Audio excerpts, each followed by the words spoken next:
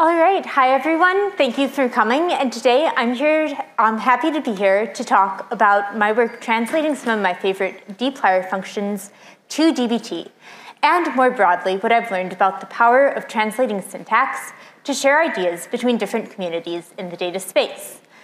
And I think one of the reasons it's really exciting to be back here at Posit Conf is we all share the same language. So when we're talking to each other in the hallway, we don't have to talk about, oh, you know, that guy who's written all the packages that have the hex logos. We can just say Hadley, and everyone knows who we're talking about. And similarly, beyond kind of those fun concepts and that internal language, this also helps elevate important concepts and accelerates more technical conversations.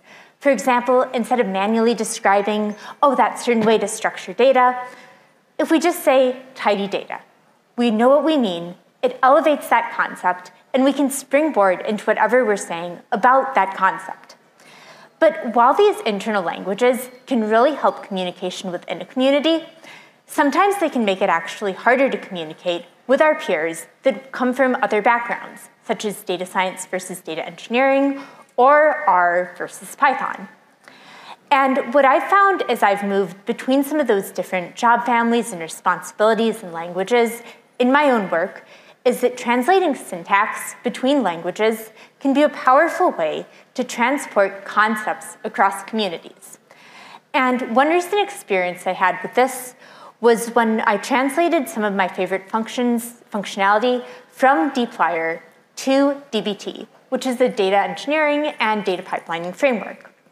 Coming from the dplyr world, I found that I could find a lot of really useful and interesting workflows with the strategic use of column names.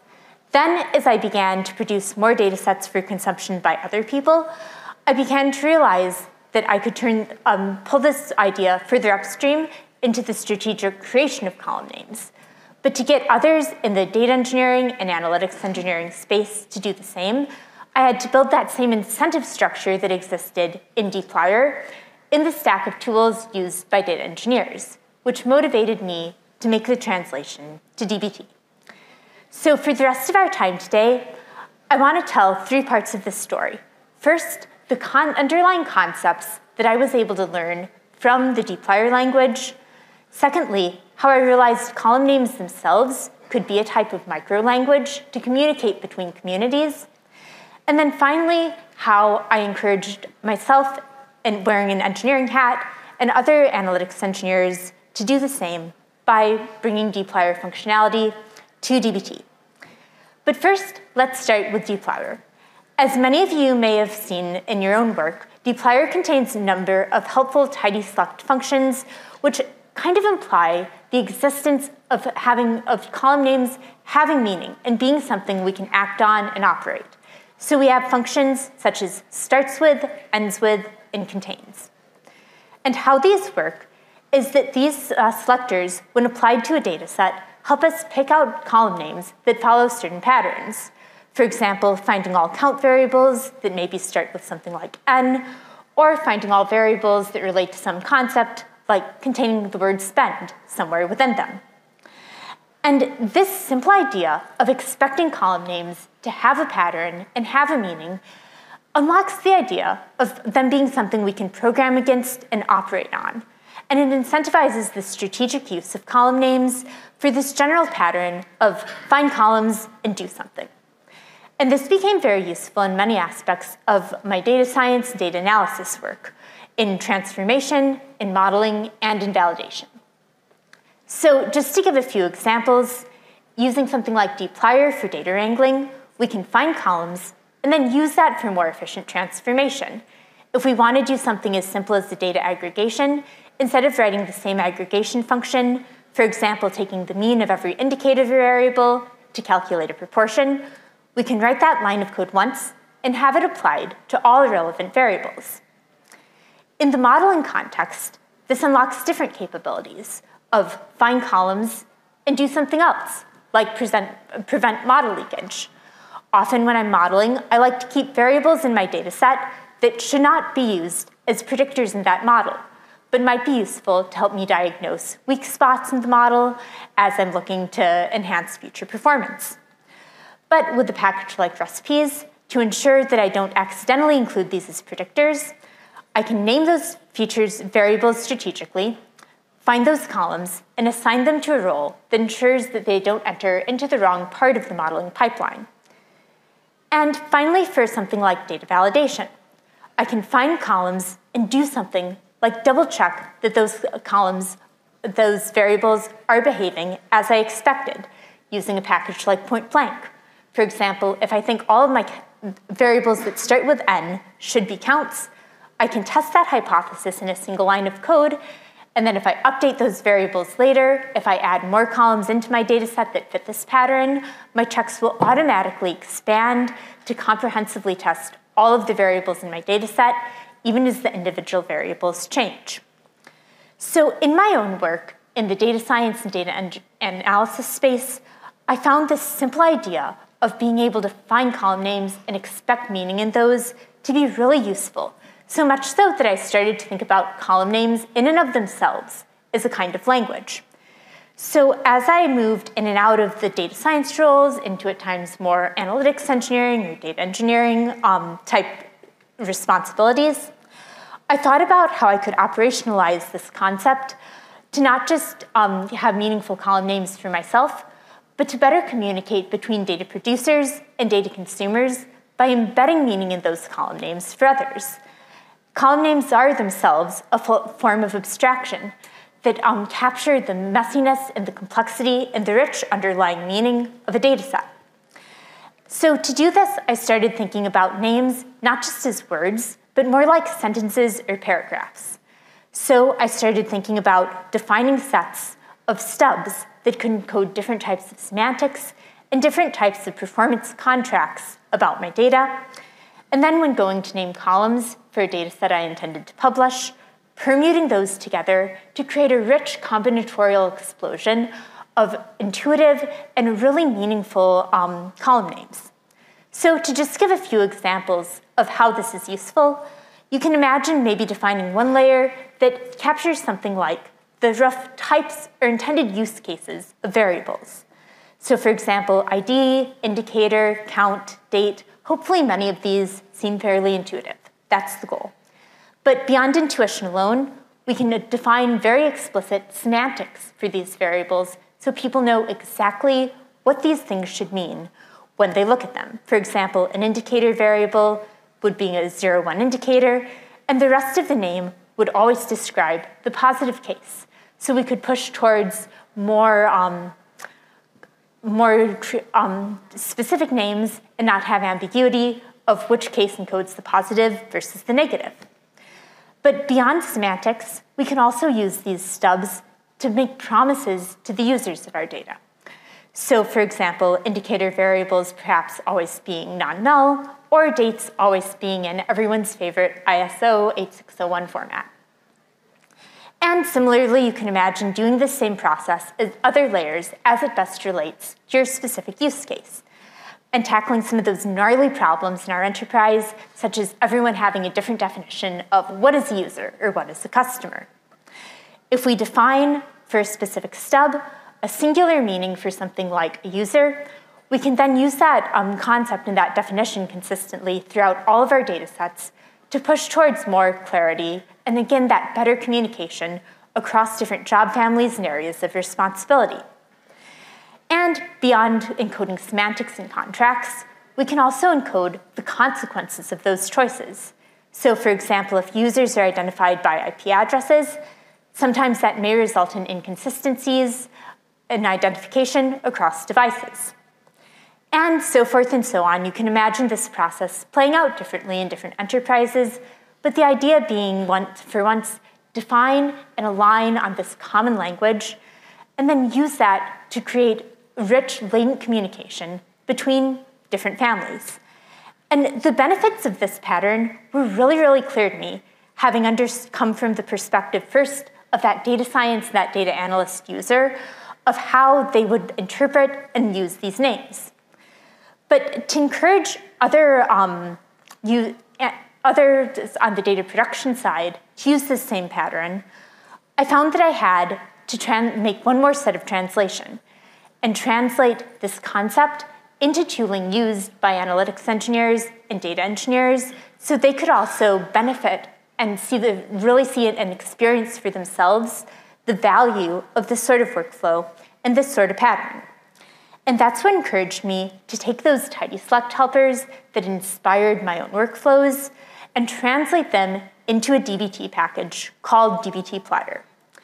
Now, for those that aren't familiar with dbt, I'll just say a few brief words about what that is. dbt is a data engineering framework that largely sits on top of the SQL language and helps people build better quality data pipelines by encoding software engineering best practices, such as enabling clean code with variables and control flow like if statements and for loops that you can't necessarily do natively in SQL, promoting more organized projects for better structure and reproducibility, and adding some syntactic sugar for better developer workflows with things like testing, logging, and orchestration. So although it's a different language and a different framework, I felt like the dbt community and the dbt language already shared a lot of the same underlying values as the R community, in the way that we valued the scientific quality and reproducibility and the idea of bringing these best practices from these different fields into the data space. And just to give one example of how dbt does this, you may be familiar with a traditional SQL query that really doesn't follow the dry principles of do not repeat yourself. There's a lot of redundancy, a lot of repeated copy-paste business logic, which can cause a lot of room for error. But dbt, by adding variables and adding for loops, we're able to get a lot closer to that dry, streamlined workflow that is probably more comfortable to many of us coming from more traditional coding languages, as well as encoding a lot of our business logic in macros and packages. And because of this packaging ecosystem, I was able to write a dbt package called dbtplyr, which translates all those select helpers that I knew and loved and found so many applications for in my R-based workflows to dbt. So we have all those same functionalities like starts with, ends with, and contains. And what this same pattern looks like as it plays out in the dbt workflow is something like this. Once again, we can find columns and do stuff, whatever that stuff may be. First, we can find column names that match some sort of a pattern. Next, in a select statement, we can apply whatever transformation we wish to all of the variables matching that pattern. And similar to dplyr, if we so choose, we can do similar things in filter statements and where clauses. But to me, the most exciting part of making this transformation wasn't simply copying the functionality of dplyr to unlock the same workflows, but rather seeing by translating the concept of column names to dbt and therefore to the analytics and data engineering community, finding slightly different applications for them when used and applied in that space. And in turn, these applications helped better soothe common pain points of communication between data engineers and data scientists. So for example, tackling problems such as data sets with inconsistent naming, unreliable and untrustworthy meaning, and unvalidated or poorly tested data sets. So to just show how this fully played out in the dbt context, you can imagine as a data user how frustrating it can be when your column names don't follow a good pattern. I'm sure many of us have been in the case where our code breaks or errors out because we failed to replicate some error that exists upstream in a data set. But with the package, but with simply the idea embedded in dbt now of column names really being this thing we can act on in structure, instead of writing this really manual, redundant SQL code that tends to lend itself to those sorts of sloppy typos, we can pull in the variables and macros and control flow that's embedded within the dbt framework to only write that code once and loop over all of the relevant variables. So by embedding the concept of having very structured column names, we're incentivized to change our code to fit that pattern and create and avoid those typos for our users. But beyond typos, even more frustrating for data users is broken contracts that lie to our users. So for example, if we have a variable that's called a date, but is actually cast as a timestamp, this is more than a mild annoyance. If someone makes the mistake of trusting you and filtering that column as if it were a date, they may risk throwing away all of their data and not retrieving any of the records that they intended to. But by the combination now of dbt and dbtplyr, we can catch this process earlier on in our data pipeline and avoid this type of error. So for example, we could think about manually casting every variable that we're calling a date to a date. But this could get a little fragile and a little sketchy if we add a variable to our data set and forget to adjust this sort of transformation. But with the power of dbtplyr, we can find all of our variables that match pattern and write dynamic and flexible code that will ensure that we enforce that contract universally, no matter how that shape of our data set changes or evolves over time. And yet, you can probably also imagine a time where this could be a really bad idea. For example, imagine trying to automatically cast a date variable to make sure variables called n stay as integers.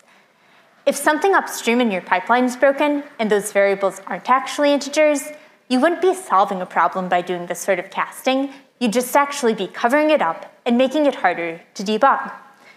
So with dbt's testing infrastructure, we can write tests that run in our pipeline before we execute certain transformations. For example, we could check that no matter what type of variable is currently cast at, we could make sure it's sufficiently close to an integer that we're comfortable doing that casting operation. And once again, with a framework of dbtplyr and with this concept of operating and programming against our column names as this shared latent form of communication throughout our data space, we can automate this check to make sure it too runs comprehensively. So as you move throughout different roles and responsibilities in your career, or as you work in cross-functional initiatives, I found that aligning on these core ideas across our different communities and creating shared languages for them, both in words, in frameworks, and in syntax, can be a really powerful tool for collaboration. So thank you all for your time. If you're interested in talking more about dbt, dbtplyr, or select helpers or column names, please find me anytime throughout the conference. And I've linked in my slides a number of resources kind of about the smattering of topics that I covered today. Thank you.